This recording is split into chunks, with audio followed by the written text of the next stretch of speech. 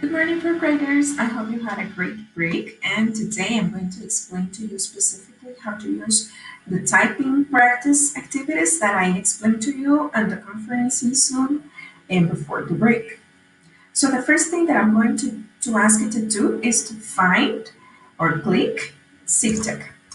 After that, click over login to typing.com. Here you will select the option that says login with Google. When you click it, it will take you to select any other emails that you have in that computer or just the email of your school. So you will go, select it, and it will take you to the page where you are going to advance in typing. As your teacher, I will have the access to see how much you are advancing in typing. Yes, on top you are able to see your name because this is your account. Yes. And as you observe, there are typing lessons by levels. So this is the beginner level, this is the intermediate, advanced, and many more. So we are going to start in the beginner level. And it says resume for me because I already started the first two activities.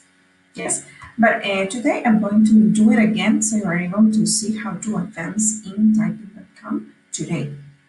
So the first one will ask you to practice JF and space keys. So remember to sit down correctly, straight, place your fingers correctly on the keyboard, starting with your left hand and place your fingers one by one on the keys. We have done this in class. A as the F and the other hand, semicolon LKJ.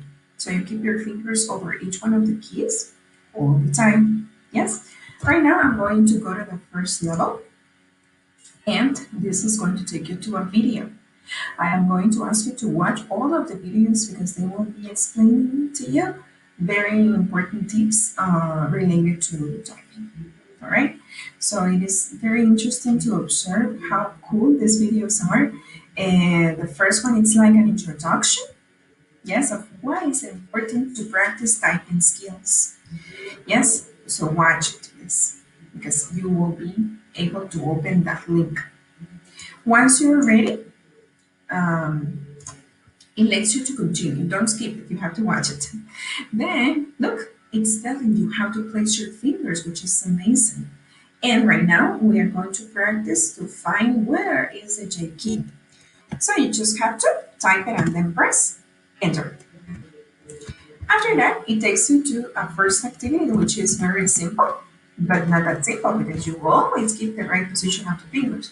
I never go just with one finger like this. No, always as you observe on that picture, it's asking you to keep the position of your finger. And look, how is the feedback of this activity? It says that I did an excellent work. And it gave me the 3 stars. Yes, and it says you earned 3 out of 3 stars for accuracy. All right.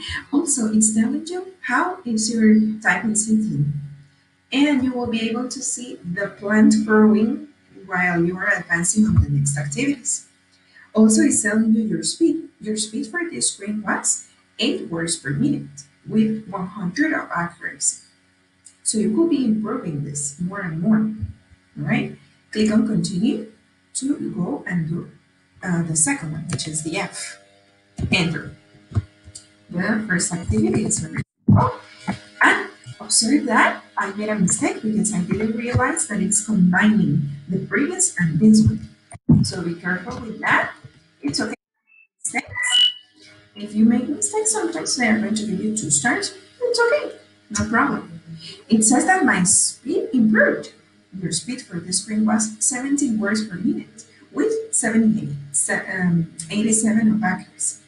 It's fine. It's fine. You will continue like this. All right. So what you are going to do is that you are going to send me the picture using the splitting tool in case you are using a computer of the last activity that you did in typing and you take a picture of it. Yes? So you select the screen so I'm able to see how much you advance. Even though as your teacher I'm able